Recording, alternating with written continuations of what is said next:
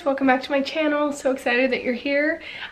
Today I want to do a video for you on 5 ways to start your debt-free journey, 5 tips, just some things that we have done that I thought might inspire you and help you along the way if you're wanting to get started on your debt-free journey. So today I wanted to get started, and the first one was know the good, the bad, and the ugly. So I have notes for you guys because I feel like there's a lot of times we're really scared to know those numbers, guys. We're scared to know the numbers of our debt, of our income, of what we're spending, and it's really hard to be accountable to that. But I feel like once we know and can kind of dial in on that, then we can move forward. It's kind of like if you're on a diet and you're just eating all the things, but you don't want to count the calories because you know it's bad. Once you know what you're doing and where you're at, it's not so bad. It's a little painful at first doing it, but then it's not so bad. So know the good, the bad, the ugly. Know what you're bringing in income-wise.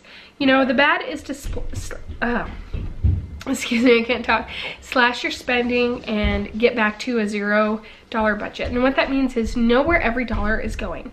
Know where every dollar coming in has a place, and whether it's going to savings, whether it's going to debt, whether it's going to a sinking fund, whether it's going to a bill, and really face this. I mean, it's really necessary to move forward when you know what you have. If you don't know what's damaged, how can you fix the car? I love that saying. So it's like taking your car to a car dealership and you're like, well, it's broken, something's not working, but how can you fix it if you don't know what's wrong? You need to know what your numbers are. If you're in $70,000 worth of debt, $200,000 worth of debt, whatever debt you're in, know where you're at and know what your income coming is in, and know where you should be living and what kind of level you should be living at. Because for us, we were living way above our means, way above our means. And so if I could just encourage you on that one thing is know your numbers, know the good, the bad, and the ugly. So hopefully it's not so bad and not so ugly. The second thing is make a realistic budget. Okay, this might take some ebb and flow. I feel like this took us 6 months to really get down. It wasn't like we made a budget and we magically took to it. It really wasn't like that. I mean, it was kind of, we made what we were spending, we're accountable to it, and then we tried to do better. Every month we tried to do better. Every month I was thinking, what can we cut down? What can we change? What things can we change to make different this month? And so that kind of helped too.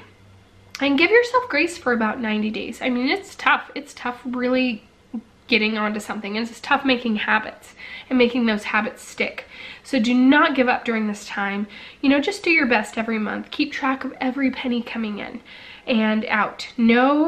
Own it. And even if you mess up, just learn from it and say, you know what, tomorrow's another day. That doesn't give you like, oh, I'm gonna go blow it and then tomorrow's a new day. But if you genuinely mess up, know that tomorrow is a new day and move on.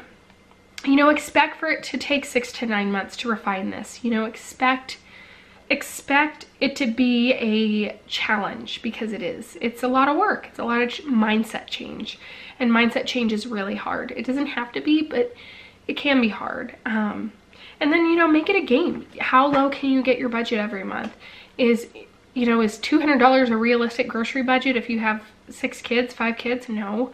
But, is $3,000 a necessary grocery budget? No.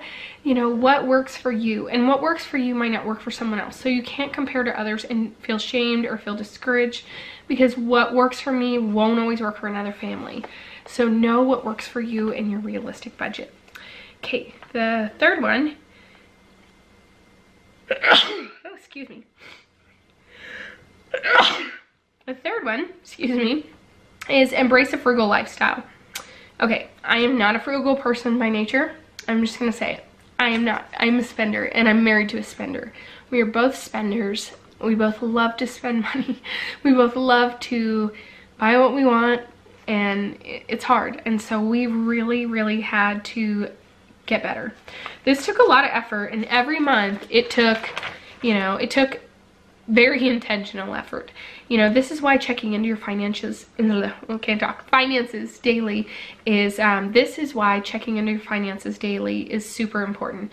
Until living a frugal lifestyle becomes second nature, you know, it has to be super dialed in. It has to be very intentional, and decide, you know, what is truly a necessity and what's not. I mean, make it a game. How much can you save? How little can you spend? How small can you get your grocery budget? You know, can you do a pantry challenge? What bills can you cut and negotiate lower? I mean, there was a lot of things we negotiated lower.